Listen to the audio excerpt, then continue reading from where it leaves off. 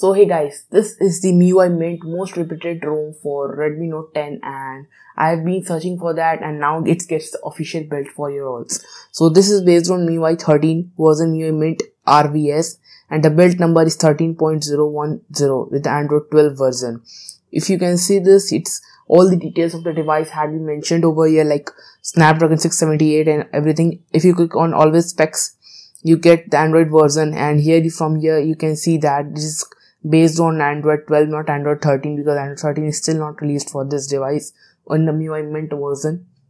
After that, you get the kernel version of Miui same above here. After that, we will get into the other settings also. Here you get the system and mobile network settings. Everything is same like in Miui. Nothing is get changed. With the Bluetooth option is also working fine with the connection and secure devices. You get the all things that is present in the Indian MIUI, so nothing is new above here. In the wallpaper and personalizations option is also being there. If you click on here, like AOD, you get the AOD options from here also, and you can select the AOD. Like if I just turn screen off yes, you can see that AOD is also been working. After that, here is the icons pack option is also given. You can increase or decrease icon size. I generally use decrease icon size. Here's the library option too given with the ringtones and notification alarms, and the effects option is given for any notification that comes out in the device. After that, let me see you the always on display is the same given here with the notification already I told in the videos, and nothing more is new given. With the side panel shortcuts is also been there. You can use the side panel shortcuts. And guys, if you really like the video, then please give it a thumbs to my video and subscribe to my channel. Here you get the charging animation. Don't use the glow because glow creates a lag, and wave is working fine. No issues with the wave. After that, you get the display option with the dark mode and light mode support also.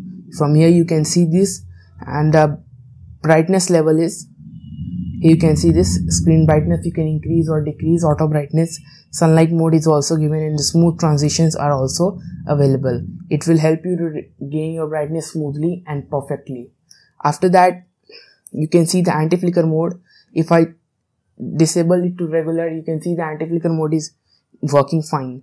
After that, color scheme is also been there, and saturated original colors option is also been there. If you apply original colors, then it will form into that monet engine working. If you click on the saturated, you get the saturated. I selected vivid because I like that. After that, advanced settings option is also given, and you can arrange it from here. You can like select P3 color gamut or sRGB options is also been there. Adaptive color options is also given. If you just click on this, the whole system gets changed with the monet settings. So this is working fine at all. Display resolution, if you click on the WQHD and if you just select the control center, you get this kind of look. So I don't highly recommend this. This is working fine all around, so you can do with it.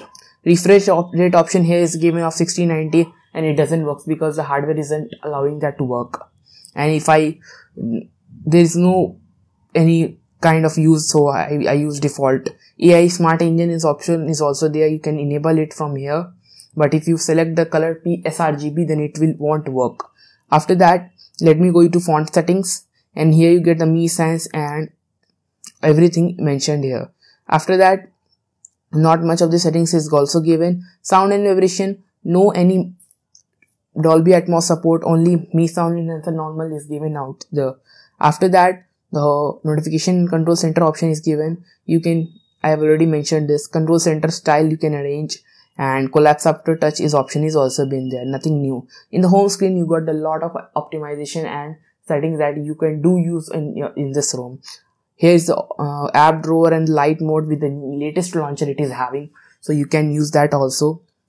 Here's the background option is also given there. If you just select to light and apply, you can see this, its whole gets light, so no worries in that also.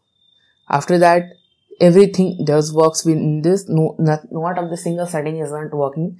And after that, Force Global App Vault I don't use because it creates a lag and I don't like it. That's why I've never not opened that.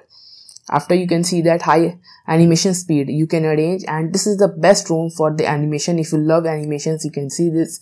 And one thing I want to note, if you reduce whole animation duration, animation looks like super fast, but it not feels so good. So either you can select on the balanced, and with the balanced it seems to be same, so nothing has to be gonna change. After that, folder bounce effect is also given. You can enable, and double tap to lock on screen isn't working. I'm telling it isn't working. It might be a bug for that. System navigation option is given, and you can select from the buttons, and here you got the buttons option, not now. And I generally prefer gestures option, so you can use that gestures options too. After that, I already wrote about these settings. Icon size already mentioned you all. Global icon animation, home screen layout is infinity given. I can't understand who uses this, but it is given. App range in items is also been there, and it's working fine. You can see this. If I just do this, you can, this cubic structure is working all around. And here you get the TG channel, means Telegram channel, who ported this ROM. I thought Miui meant, I don't know this maintainer name, but thanks to this maintainer to be creating this ROM, because after custom ROM uses, I really like this ROM. So yeah, it is best. After that, you get the show memory status. If you click here, you get the show memory status from here also. And reboot launcher, if anything gets not working, then it will reboot your launcher too.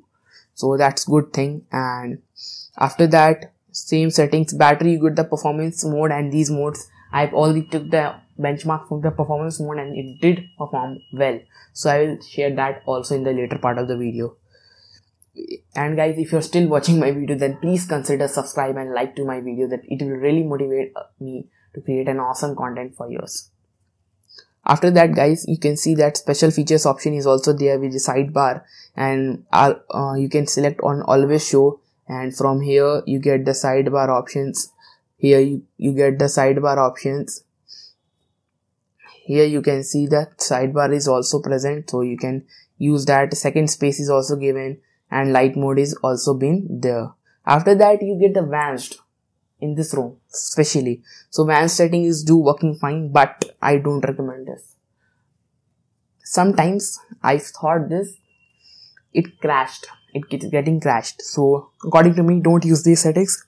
After all, I took all the benchmarks, and let me start from the safety device certification.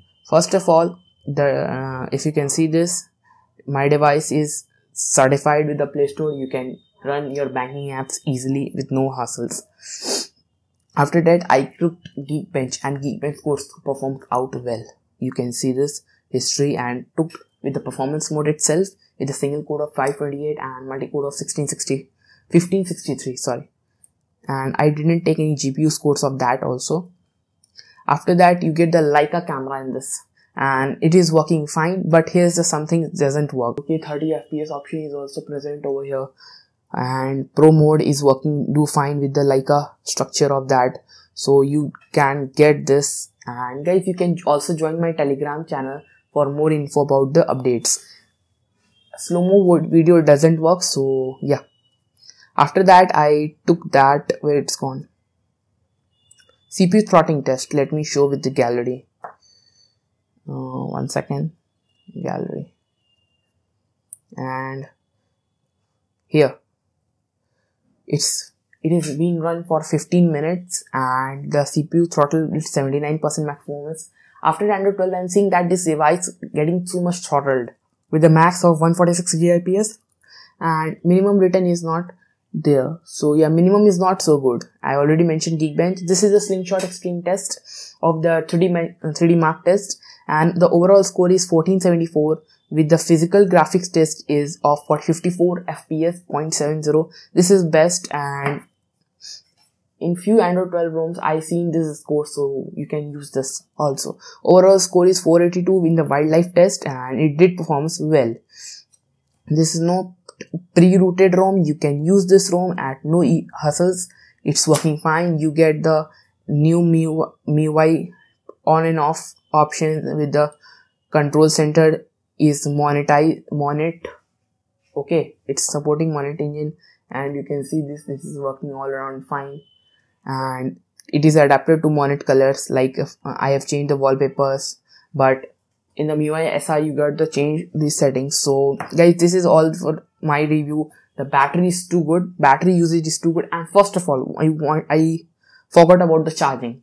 The charging is super fast like MIUI. When this device is launched, the charging speeds has been great. At that time, charging speed is working fine in this time of MIUI Mint edition. So guys, this is all for my review. If you really like the video, then please thumbs up a video, and till then, bye bye, take care and stay safe.